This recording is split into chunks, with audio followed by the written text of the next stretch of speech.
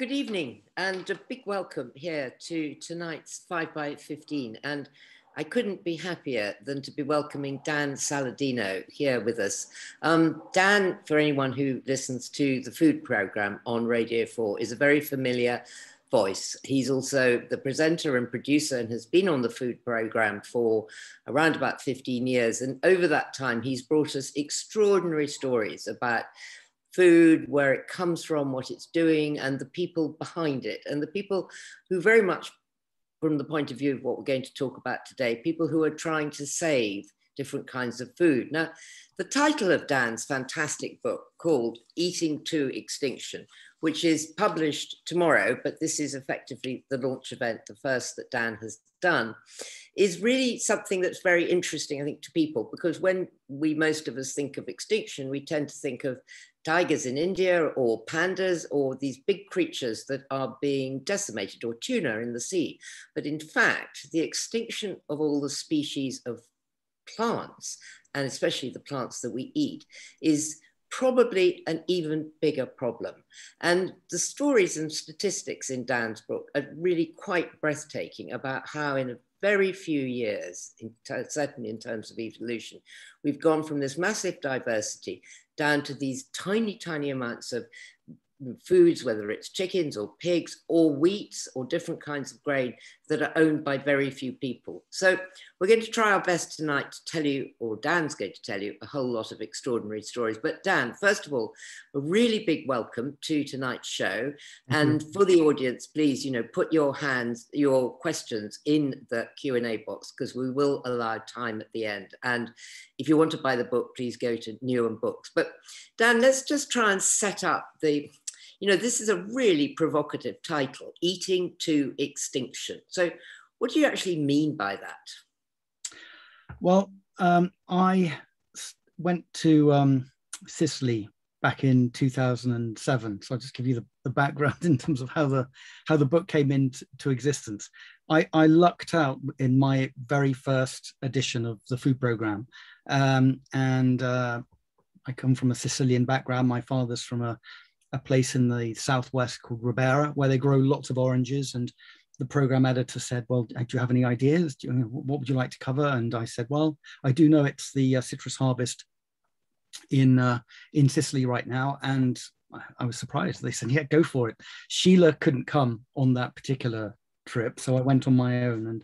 And I was there recording stories of citrus being harvested from around Etna, and these were blood oranges, the Moro and the Tarocco varieties that people have loved for a very long time, part of Sicilian culture, particularly on that side, eastern side of the island, a really important part of the economy and also of the landscape as well. The citrus groves around Etna, for example, spectacular. But when I was there, I started to talk to farmers, and they said, well, this is the last harvest. They just couldn't carry on. The economics made no sense because oranges were coming in from North Africa and Spain, and so that next year they were just going to leave the oranges on the trees and abandon them. And there was a meal that evening with farmers and some of the people who were supporting the farmers in the growing of the oranges, and there were 5 courses, and every course had citrus as part of the menu, as one of the ingredients. And so I was there and sitting next to somebody who had traveled from northern Italy, who was a member of the Slow Food Organization. And he explained to me that supermarkets on the mainland were importing oranges from elsewhere, and that this was in decline, and we need to save these oranges in Sicily. And then he said, well, this is one of the stories that we are following at Slow Food, and it's part of this thing called the Ark of Taste. And then I discovered the Ark of Taste was a catalogue of endangered foods, or foods that were pretty close to becoming extinct for all kinds of reasons. And I got back home and I went online and I looked at this list of endangered foods, and I was blown away. And for almost the full 15 years of my time on the food program, that has been my obsession. And I've been collecting stories, as many as possible from that catalogue, which now stands at, I think, 5,500 foods, and it's everything from animal breeds to cheeses to cereals, types of honey from 130 different countries. And each one of those stories was, for me, just a beautiful story of diversity, of the history of food and how food was important to the culture of a particular part of the world, the ingenious ways in which humans had fed themselves. And it was, each one was being told through a specific food, which for me as a storyteller on radio was the beauty of it. It wasn't an academic treatment of extinction or endangered foods. These were real stories of real people, places, and foods. And one confession I need to make is that in that time, I mostly collected them because I love the stories. When I started to write the book, that was when I joined the dots and realized there was something bigger and something significant had happened in the last 60 or so years that had created this list of endangered foods. So before we start working through, your book is divided beautifully into different sections of the main food groups that we eat, and each one has extraordinary stories. Why does it matter?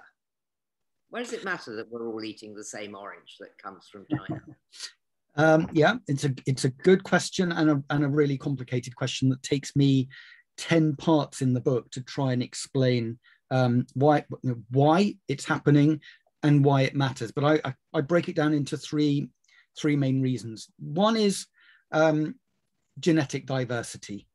And what we now realize is that, and I guess it's like an investment portfolio. If you invest in just a small number of shares and something goes wrong, you can pay a heavy price for taking that level of risk. And that's pretty much what we have done with the global food system in the last 50, 60 years. Science and technology allowed us to become incredibly productive with cereals, rice, maize, wheat, for example. Humans have cultivated around 6,000 different plant species. The world now depends mostly on 9, particularly the big 3 that I've just mentioned, 50% of global calories. What we now understand is that as our world changes, we need options for the future. And those options include genetic diversity, because what has happened to those crops and those plants and animal breeds as they have been domesticated over 10,000 years and then spread around the world, they have adapted to local conditions. And in terms of the evolution of those different plants and animals, they have their different strengths and weaknesses. And if we've narrowed down our selection to a tiny number, we are losing those options. We are losing that diversity. We are losing that safety net. And we might get into some of these stories in this conversation about wheat or rice, but there are diseases spreading around the world that are impacting on all of our foods. And we need diversity. So genetic diversity is one important reason. The second, I would argue, is there are economic reasons. So I think a lot of the stories that I tell in the book are how a particular food has been at the heart, not just of the way in which a community fed itself, but also its economy.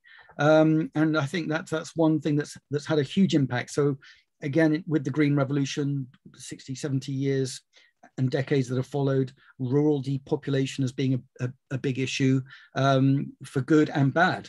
But I think the economics of some of these foods and the fact that they've been so undervalued that we need to value them now. One reason why they've become endangered is because the farmers have left the land because they haven't been valued and they haven't been rewarded. The final reason, and again, there are more, but these are the really important ones for me, is the cultural value of these foods and what they mean for identity as well. And that it's almost a philosophical question of what does it mean to be human? To be human, does that mean that we are all we end up growing the same kinds of foods, eating the same kind of diet around? I mean, I don't think that is the story of our species, humans, over that period of time. Diversity has been one of the great achievements in so much of what we have done, and that diversity is disappearing. So what does that mean to be a human being in one part of the world or another? And I think food is one of the great I think one of the things we've helped create, as well as obviously being given by nature, that reflects who we are. And to lose that would be a tragedy. I think that's really interesting because it is about your cultural identity and your area identity. So let's start going through the big food groups, because the stories are so great. And I know you've got some examples. So wheat, as you say, one of the really big ones. What happened to wheat? And I'm going to time you. You haven't got a lot of time. Okay, well, this is almost like let's also talk about tuna and salmon and cheese yeah. and chicken. It's almost like let's try and do this as almost like a quick fire round. Again, the treatment I use in the book is not to try and, I'm not an academic or a botanist, or I'm a storyteller. So what I do is I traveled in search of stories, and in Eastern Turkey, I went to a village called Buyuk Katmar, which is north of the Fertile Crescent, where wheat itself was domesticated, we think around 10, 12,000 years ago. This is Kavuljar. So this is the wheat that I traveled all the way to Eastern Anatolia to see. And the reason why I wanted to see this is because it's called emmer. It's an emmer wheat, which along with iron corn was one of the earliest domesticated types of wheat. And as you can see, it's got long awns. It's got these thick hulls that are highly protective of the crop itself. Buyuk Katmar itself in Eastern Turkey is high, it's mountainous, it's damp, prone to a lot of diseases for crops, because a fungus would be very happy there.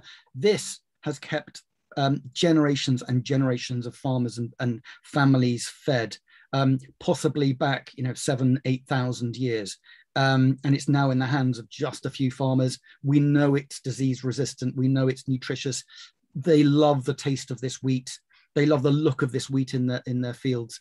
Emmer itself was the wheat that the earliest civilizations were built on. So ancient Egypt and the pyramids, that was an emmer food culture. The people who built Stonehenge, they would have been growing and eating emmer wheat. And with the Roman Empire and beyond, bread wheat really starts to go on the rise. But it's really in the Green Revolution with the 1960s that this wheat really did disappear from Turkey. And it backs up I guess the case I'm trying to make is that we need this diversity now. We don't know what kind of scenarios in which this will prove useful, but we can't afford to lose it, because thousands of years of adaptation for this to exist, and in our lifetimes it could disappear. So how many different breeds of wheat do we use worldwide now? What I found is diversity is really hard to measure, and so you get all kinds of figures being banded around, and people talk of varieties or types or accessions. What we do know is that in the seed vault in the Arctic Circle, Svalbard, there are more than 200,000 samples of wheat, and a lot of them haven't been researched. We don't know exactly what they are, but we know there's an enormous amount of diversity. If you are a farmer in the UK now, you would receive something called the recommended list, which is where bakers and other millers, people who I guess process most of the wheat in the UK, those kind of professions and industries, along with some academics as well, they will test different wheats as they are bred. And the list that they create, the recommended list, at the moment, there's just under 10 bred wheats that are on that recommended list. Again, they are recommended because they fit the food system that we have created in Britain, which is mostly for white sliced bread. So huge amounts of diversity have been lost. Many people would make the case that big push for productivity after the Second World War was for a good reason. The war, people were hungry, there was risk of famine, new science and technology, plant breeding that had really been developed at the beginning of the 20th century was really coming into its own. And it seemed to many people at the time as the way in which we could feed the world. But we know a lot more now, and we're seeing obviously the impacts of the food system on the environment, on our health, all these other reasons why we need to not go back, but look to what has gone before as clues in terms of a better food system. Yeah, that's a really important point. I'm just digging out one fact, and I mean, as Dan said, you know, this one of the joys of this book is that he takes very short chapters about very specific cheeses or wheat or whatever it is. But one fact that really shocked me was in China in the 1950s, there were 1,300 varieties of rice, and by 2014 it was down to 84, and that's just, you know, within all our lifestyles. So the next story that would be great to talk about is the fate of the Atlantic salmon, and indeed, you know, the tuna. And I know you've got a little sample of tuna there, but the Atlantic salmon is a terrible story. It's sort of heartbreaking. It is, and the wild Atlantic salmon is also, you know, if you could have a multi-species metaphor, it's the canary in the mine, because of its very special properties, which is called an anadromy. You know, it starts off as a freshwater fish and then becomes an ocean-going creature. It's a reflection of what has happened on land, and it's a reflection also of what we have done to the oceans as well. And it isn't just a recent phenomenon of the wild Atlantic salmon coming under pressure. You know, there are rivers in Europe which were polluted with the Industrial Revolution, where salmon runs started to disappear. But I think it again, it's in the 20th century where really things come into their own because of intensive fishing. So you know, we went from you know, certain types of fishing, more intensive fishing. We targeted the salmon as it entered its fishing grounds in the North Atlantic. And then in terms of the contemporary story, you know, the ocean temperatures are changing. Different species are entering waters that only the salmon used to, well, not only, but where the salmon used to dominate. And so there's competition for food.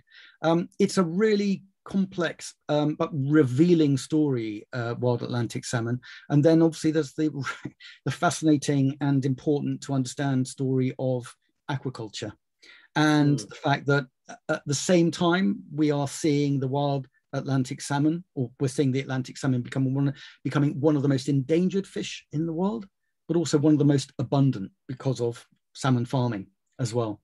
And so I you know, there is a point I make in the book that there are many people who think the two are connected.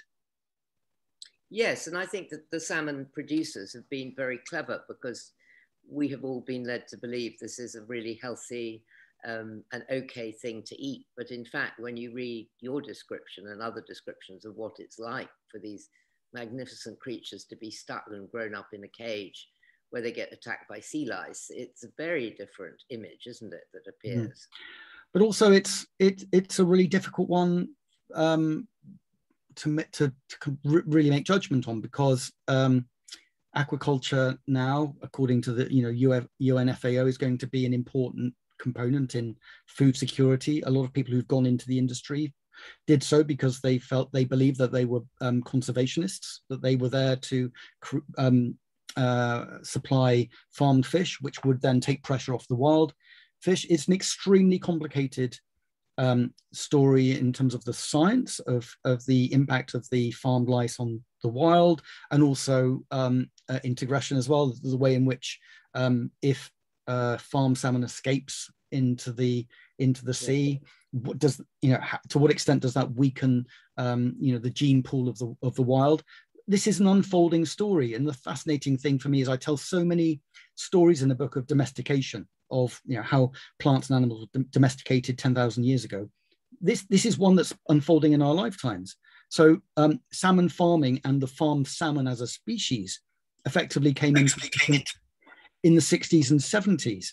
And so it's almost as if, you know, the people who were there 8, 9, 10,000 years ago to watch the domestication of what became cattle, we're seeing the domestication of this new fish species. How really interesting. If you took one of these salmon from a pen in the sea and you put it in a river in fresh water, would it survive? Some do survive, which is why there is a concern that this they could mate and or spawn and create a weakening of the wild gene pool. I mean, and the really important feature about salmon is that it has this, perhaps it's like a chemical imprint that it leaves the river of its birth, goes out to sea, swims thousands of miles, and then returns to exactly the same spot as well. Now, the farm salmon are not bred to do that. They are bred for fast growth, very efficient feed conversion, whereas the wild is a completely different species in terms of that imprint that it receives from the river of its birth. So it's a very complicated interaction between the two. And you've got a bit of dried tuna with you, I know. Yeah, well, I think that this for me, and I'm gonna open it now because it does have a very strong smell. But this is a food that comes from southern China, and this is called shiokatsu, and it's tuna preserved in salt. And I mean, and it's a food with 1,000 years of history behind it. Why I find this so interesting for two reasons. One is the why it became endangered, and this was being produced quite widely up until the early 20th century. And we think of Japanese food culture as being one protected by tradition and is unchanging, but it was a mostly vegetarian food culture through the 19th century. But towards the end of the 20th century, after Japan had opened up again, to actually want to keep up with what they perceived as being the strengths of Western economies and cultures, they switched to a more meat-based diet. And so this started to fade away. But what was lost is not just only the skills of making this ingenious food which can be preserved. This is grated over vegetables.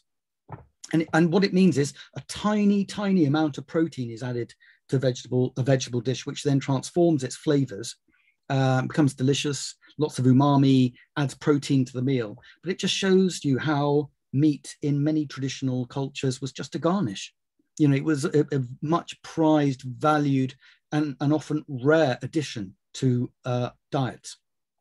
I'll put that back because it is quite smelly. So yeah. Yeah, but that's really interesting how in the 20th century we pushed so much towards meat, and so maybe we should jump straight to the life of the chicken and how that has gone from being, well, a sort of Sunday treat, which even when I was a kid, it was a sort of Sunday treat, to being everywhere, and how narrow the gene pool is now. Mm. What is the story? Well, in fact, I mean, I go back further than my childhood, which again is similar to yours in the rarity of chicken as food. But I mean, I go back 7,500 years to the domestication of the red jungle fowl, and as I mentioned about that process of domestication, that as it spreads, diversity is created. In the case of what became chickens, at the moment, it's thought there are 1,500 locally adapted breeds of chickens still out there. And again, it's important to emphasize that word adapted. They are adapted to the temperatures, the access to water, the food around them. But it was in parallel with the Green Revolution, the idea that this push for bigger, faster, better, as in terms of that was the view that these bigger breasted birds were the future. And so they launched in America the Chicken of Tomorrow competition, which then resulted in a couple of breeds, and it's their genetics really that gave us the global bird that we now know very well, because 70 billion of them are slaughtered each year, and they can grow to a weight for slaughter in about 35 days, which is a bit longer than a housefly. So in terms of taking that wild animal and transforming it, that is that, and the speed at which that happened, and it's linked to the Green Revolution as well, because of the abundance of cereals that we and other grains and pulses that we produced, that became it became possible to feed that to animals, and that's why pork industry and the poultry industry is what it is today as well. But what we are now starting to see in Europe is the introduction of slower growing birds because of certainly welfare concerns that have been expressed over the speed of growth of these birds, which there are three main breeds that are kind of the global success stories of the industry, and their genetics are owned by just two companies, and it's almost like F1 hybrid maize, that if you have those chickens, it's an intricate breeding process. You have to go back to the supplier, the people who own the genetics, in order to restock.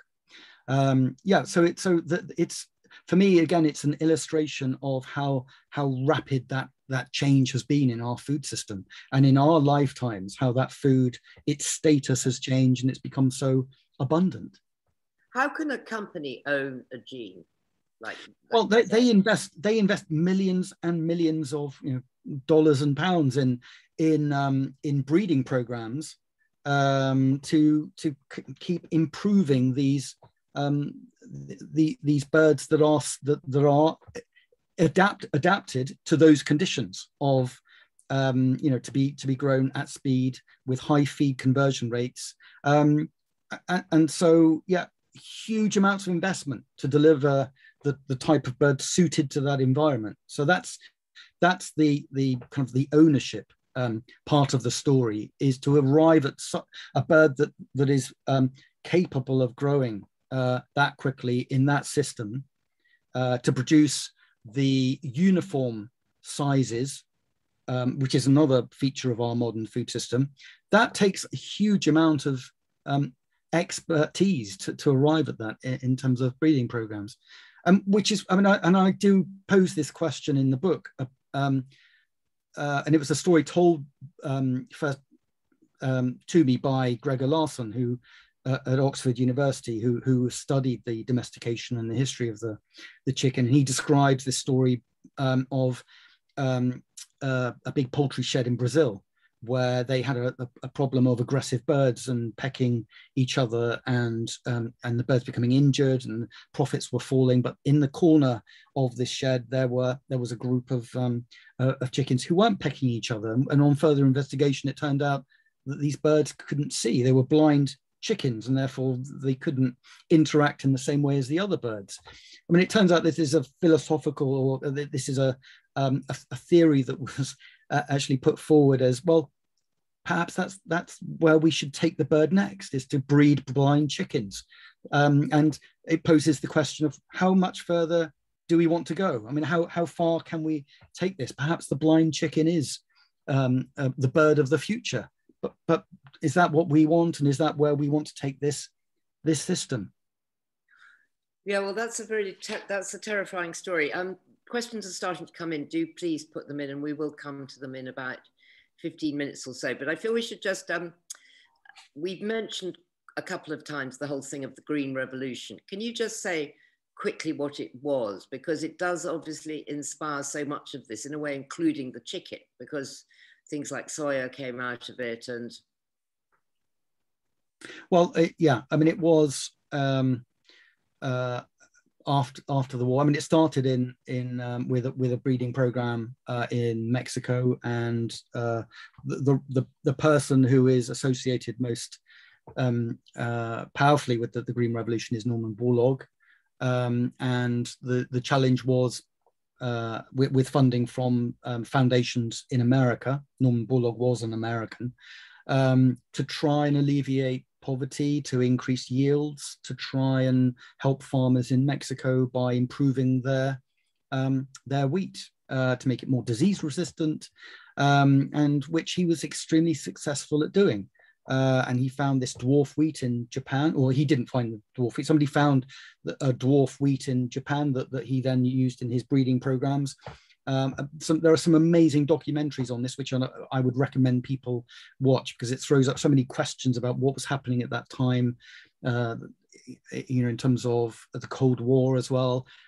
but to cut that long story short, that Borlaug was successful and very quickly recognizing the importance of what he had created, for which he then later received the Nobel Prize. That wheat was so successful and so high yielding that it quickly went from being a Mexican food story to a global one.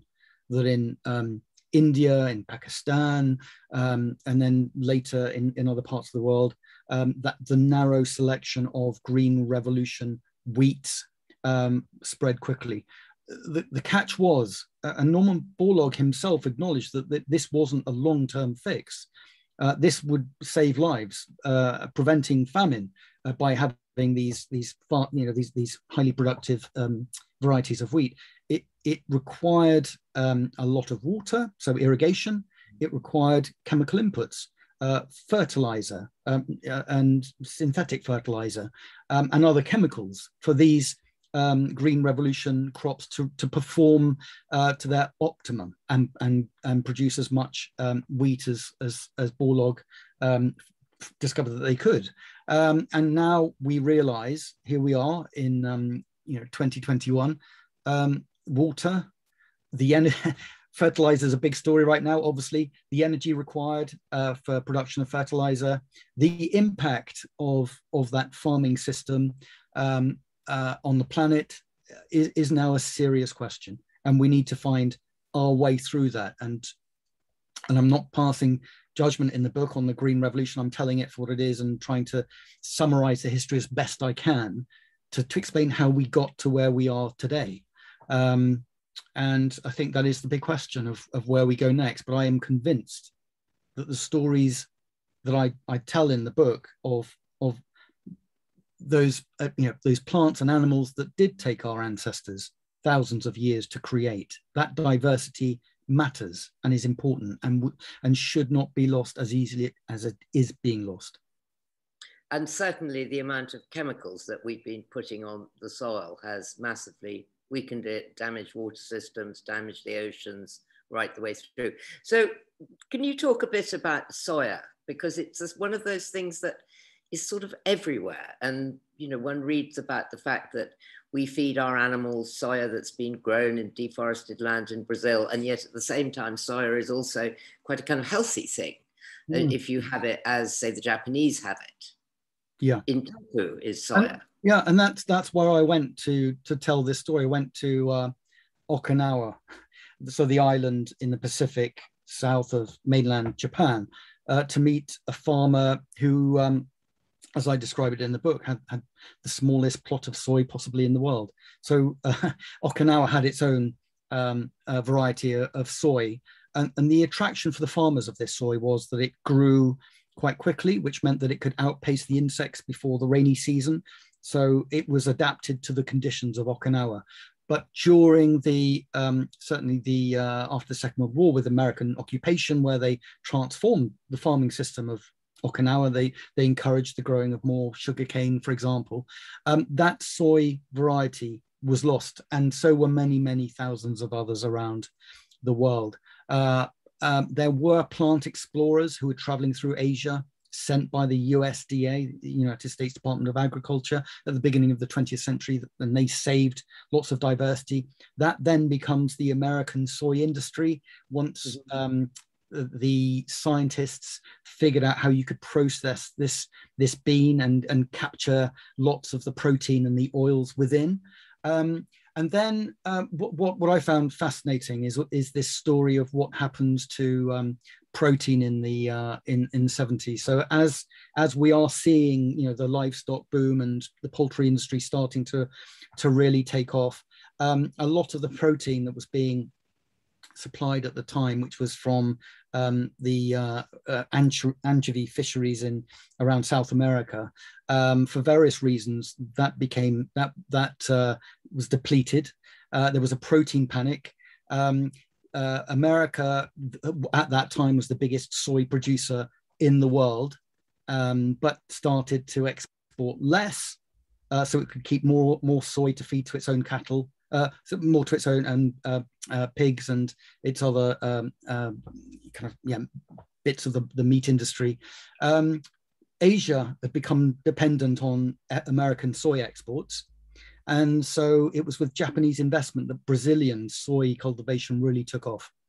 And it really grew rapidly, which is why we now are concerned about expansion, well, it's already expanded to the point where we know there's been deforestation in the Amazon and the Cerrado as well. But the history of that and why that happened and how quickly that happened, and soy itself being so obscure outside Asia, right up until the 1970s. And now most of our diets are dependent on soy if we are meat eaters. And of course, it does also mean that many indigenous tribes in the Amazon are losing not just their land, but they're losing their lives, really, their lifestyle and their culture. Yeah, yeah.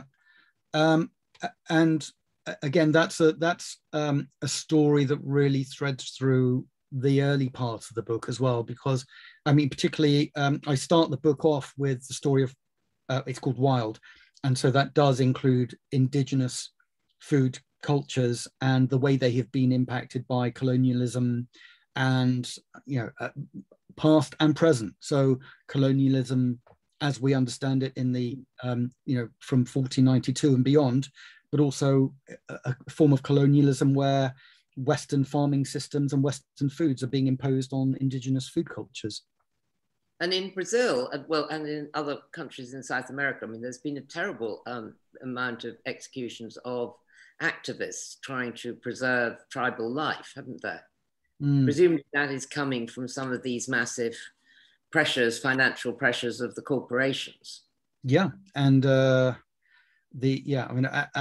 this tension that exists, and again, it's just history repeating itself. Of, as we saw in the Americas, as we saw in Australia, the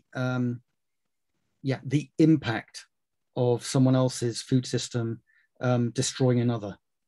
Yeah. I remember being in Grenada, and where they, literally you could chuck seeds from any old balcony and the soil was so fertile and anything would grow. But in fact, they were importing wheat from Canada, and their whole growing of things like cassava and all their old staple crops all fallen into nothing. And they were just an net importing country. We've got lots of questions, and thank you. Keep them coming. I'm going to get to them quick. Can you just talk a little bit about cheese? Because it was probably the chunk of the book where I thought, I've never really thought about cheese and how tiny its focus is, but how unbelievably important. Yeah, and there are some amazing books just written about cheese, and it to me it seemed like a familiar story. But the things that stood out for me as I was researching it and telling these stories was, one, the way in which the origins of cheese are thought to be connected to the fact that of lactose intolerance, and it was through the processing of milk into cheese that it became more palatable to humans.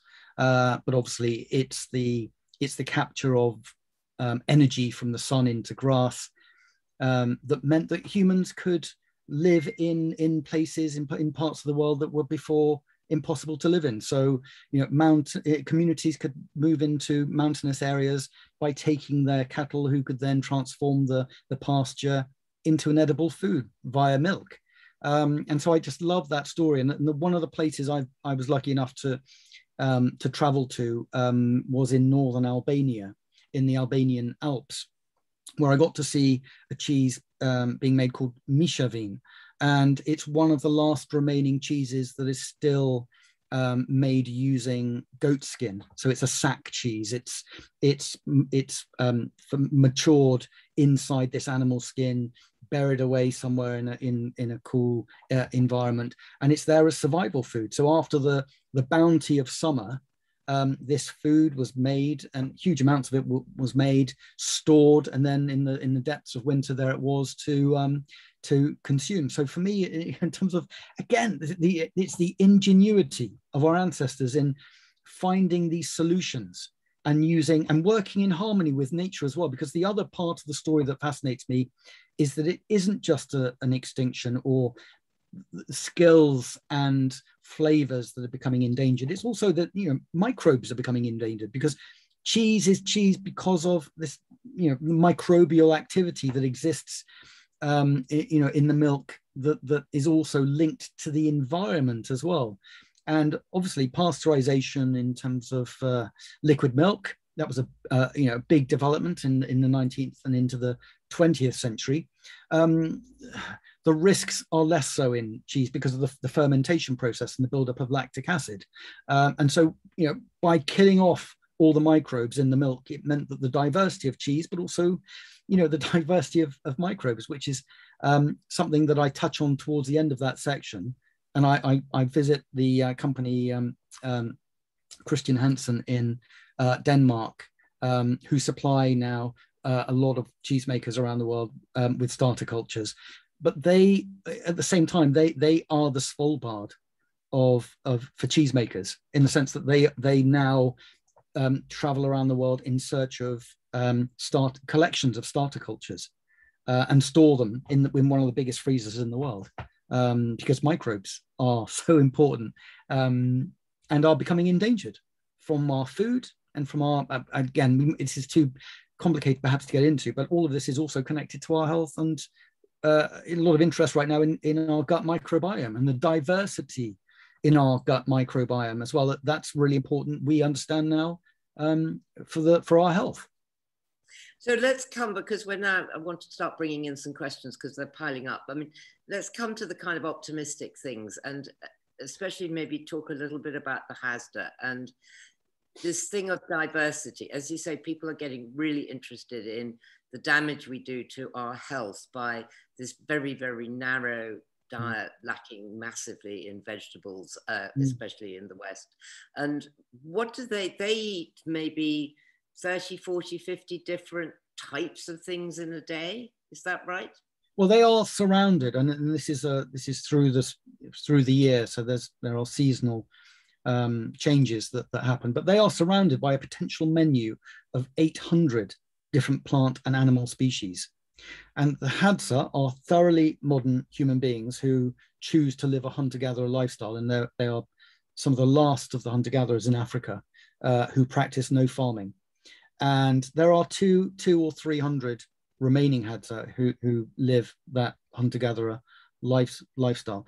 And so through these modern hunter-gatherers, for me, again, it's a clue in terms of who we are and where we came from, that diversity was important. That diversity is important in our evolutionary story. And they act for me as a reminder of something that is missing from my world, my life. That level of diversity. I cannot be a hunter-gatherer. I don't live in around the shores of Lake Eyasi, but I should strive in some way to bring that kind of diversity into my life. So, and they are there living that lifestyle because they choose to, and it makes them happy as hunter-gatherers. And that's another clue, I think, of how diverse, human existence can be, human lifestyles can be. Well, that's really interesting. So do you feel optimistic by what you see at the moment, this kind of really increased interest in food and its connection to climate change, and you can see how the world connects through the things we eat? Well, I like to think that the book is an optimistic read, because it's not just about stories of doom and gloom and things disappearing and what happened 200 years ago or 50, 60 years ago. It very much is about the people who are out there today saving these foods. And again, going back to that story in 2007 and the collecting I've been doing from this catalogue that Slow Food created of the Ark of Taste.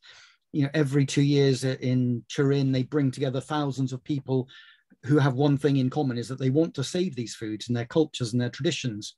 And they believe also that they are the guardians of something that the world needs going into the future.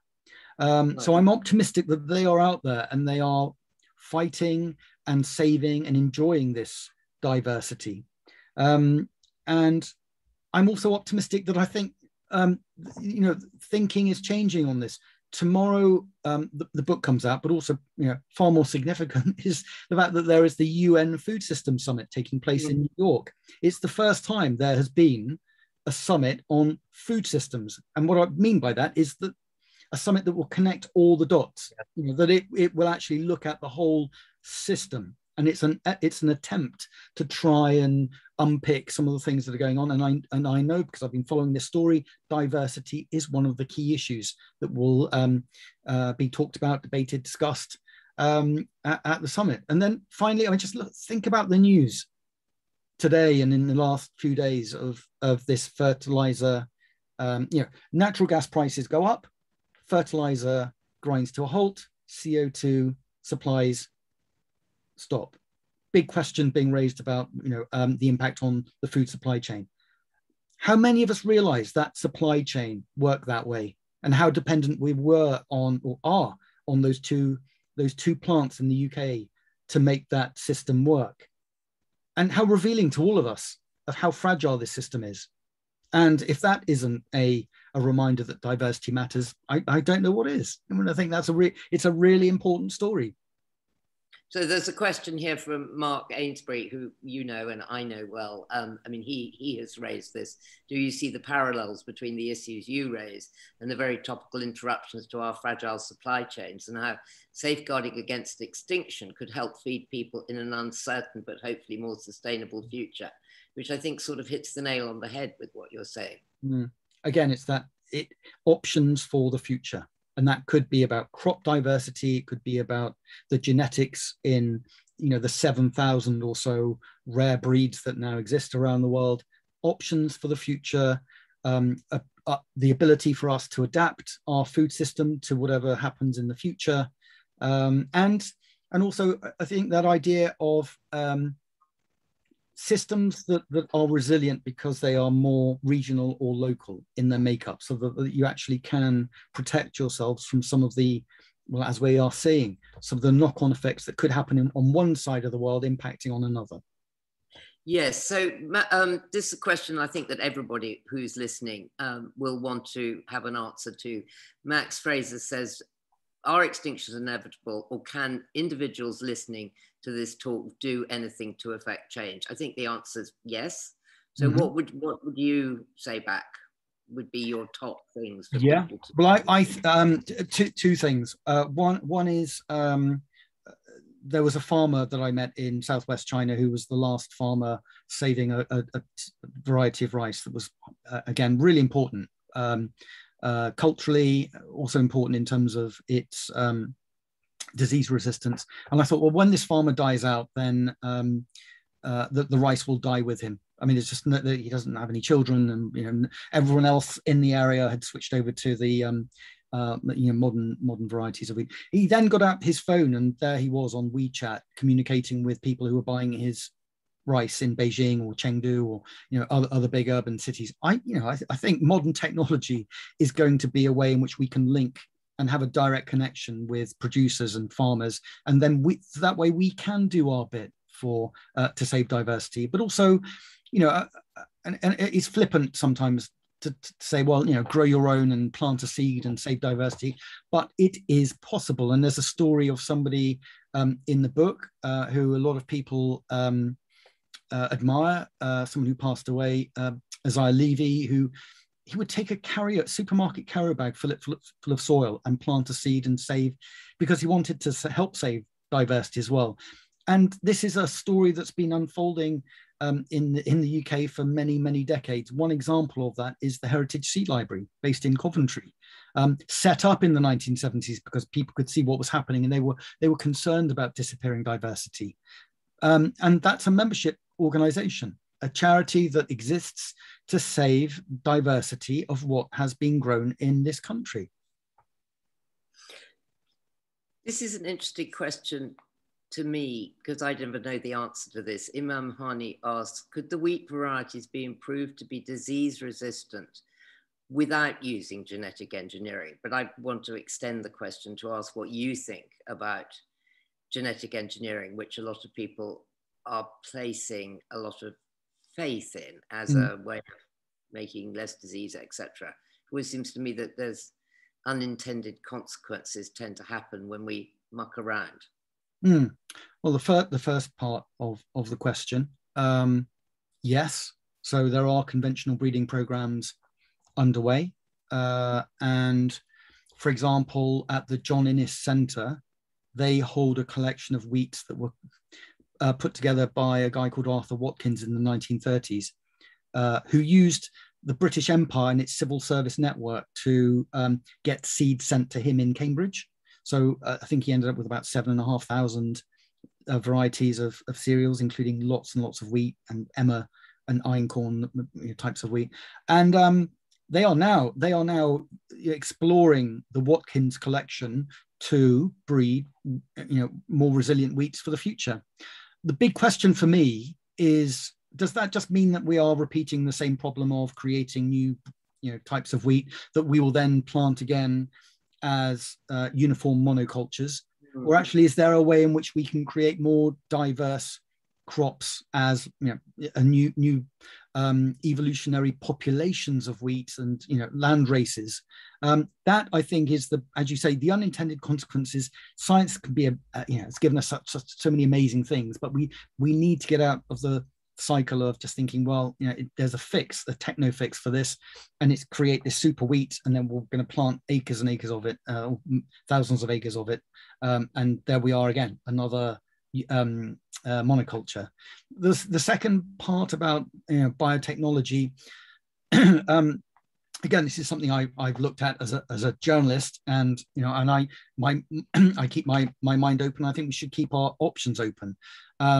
The only thing I would say is that there are fundamental questions about what kind of systems that technology will lead to, and also who owns it.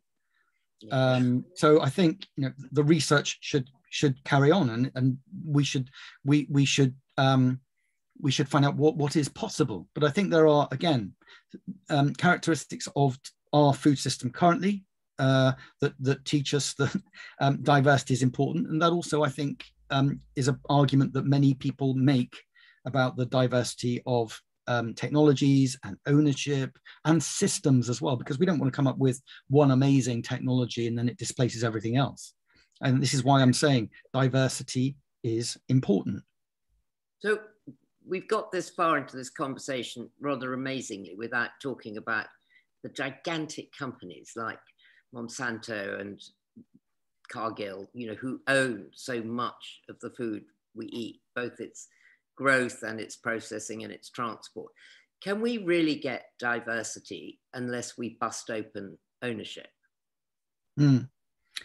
Yeah, good question. And again, it's something that really struck me when I was looking at how this happened and then what happened next, because there is this process of consolidation that really starts to take off in the 1970s, and it's wherever you look really in the food system. So from the seed companies, as you say, 4 big seed companies own a majority, over 50% of global seeds and the seed and the trade in seeds as well. Brewing, 1 in 4 beers drunk around the world, it's a product of one brewer. We talked about chickens before, and again, it's one of those striking things that it's behind our food, but so few of us really understand it or realize that it's the case. And I think power in the food system is one of the key areas that people around the world express concern over. So I don't think you can change the food system without looking at those very big, powerful structures. But along with that, I would also put the idea of how subsidies are used as well. Subsidies are an incredibly powerful tool by governments to encourage or secure different forms of production, but also they have the ability to distort what is grown and what we eat as well. So I think a lot of emphasis is placed on our behavior as individuals and the choices we make.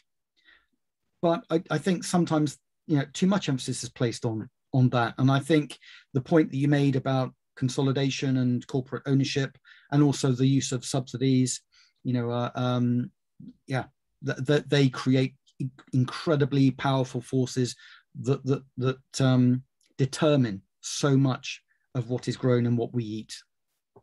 So yes, there've been a number of questions from Jake, Anita Macri, and various other people about this whole area. And I hope, I mean, is this going to be the case, that in the UN Food Summit, they will start to look at that. As you say, the level, certainly in America, of the subsidies around those big monocrops is insane. Why would you grow anything else if you can get that kind of money? Yeah, yeah. And I think that is what the Food System Summit should be delivering. It's those big questions. And you can listen to, a lot has been written and radio programs made over questions posed about the UN Food System Summit and who's at the table or who has influence on the people at the table. But this should be seen as an opportunity to ask those extremely big questions of how did we get here? How does it work?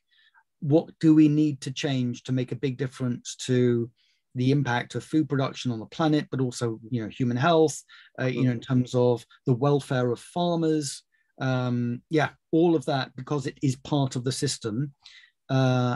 We are hoping, all of us who look at food systems and some of the consequences, and as journalists, the stories we get to tell. I think there are high hopes that this summit will at least start to raise big questions and join the dots. Yes, I absolutely agree. Quite a lot of questions here about soil health. Tom Scrope, your thoughts on soil health and how food species diversity links to this crucial area. It's obviously hugely important, isn't it? Yeah.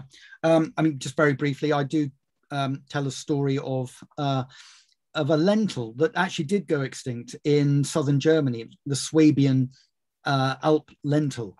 And it disappeared in the 60s. I think at the same time, Canada was pushing forward and becoming a big global exporter of lentils. It disappeared from the Swabian Alps. And it was brought back by a farmer who went to the Vavilov Institute and found the seeds of the lentils that disappeared. And the reason he wanted it wasn't just it tasted delicious. It was part of a system. It was part of a rotation system that had kept people alive in that part of Germany for centuries. And soil health was a big part of that. And in a way, those systems in which farmers were working in more harmony with nature have a lot to tell us. And the Swabian Alp, for me, that's why it's one of my favorite stories in the book. Yes, and a couple of people have mentioned this question that food has much less flavor. Even I know that in my lifetime, that a supermarket carrot is just doesn't taste very much of carrot. And yet we're all adopting these bland tastes, aren't we, all around the world? Like Coca-Cola everywhere, Starbucks everywhere, Kentucky Fried Chicken everywhere.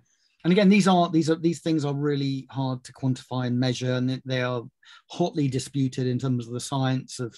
And I'd love to be involved in another panel discussion on that very subject.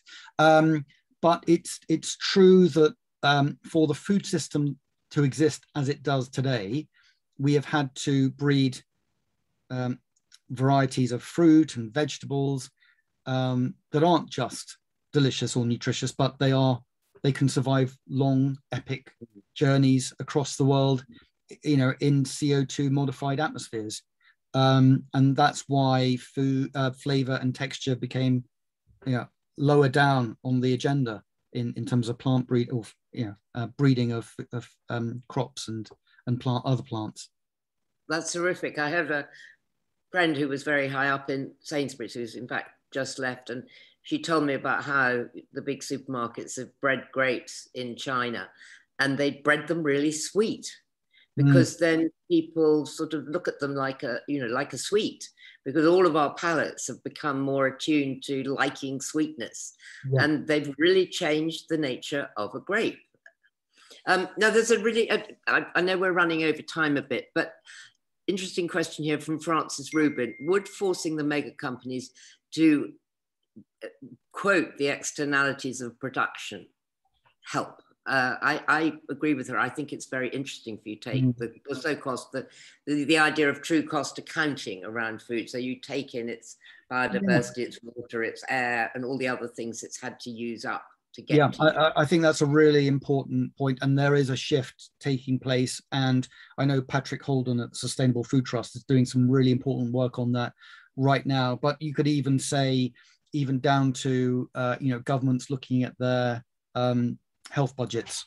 If type 2 diabetes continues increasing, what does that mean in terms of domestic, the economies of the world? And also, a fascinating thing that's happening right now that I've been thinking about looking at is what asset managers and investor networks are doing in terms of assessing the risk in the food system as well. That's going to be a fascinating one to watch. So beyond government policies, beyond consumer behavior, follow the money. I think that's always true. Whatever one's trying to do politically, you have to always follow the money.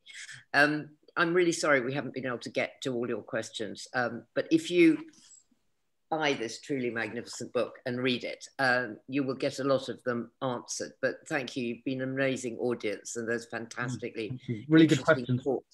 Really good questions, and really great to have so many of you on board with us tonight, because this is such an important subject, and I'm passionate about it, and Dan is absolutely the world leader in this idea. And this is a book you'll keep forever, because you'll just pick it up because you happen to be eating something and you'll think, I wonder. And all through it, we've failed miserably in a way to do justice to how rich and how amazing it is. But I hope that we've given you a really good idea. Dan, I'm so grateful to you for giving our time. And I'm incredibly pleased that we're, the first event that you've done. And thank you. And the book, as I say, is available all good bookshops, and especially through Newham Books, who's our partner. And until we see you again at 5x15, have a very good evening, and well, have a really good supper and enjoy it. Agreed. Thank you, Rosie. That was brilliant. So, and thanks so much for spending the time to read through the book, and not only read through it, but really get it. So I really appreciate that. Thank you. Well, it's been an absolute treat. Thank you very much. And good night to all of you. Good night.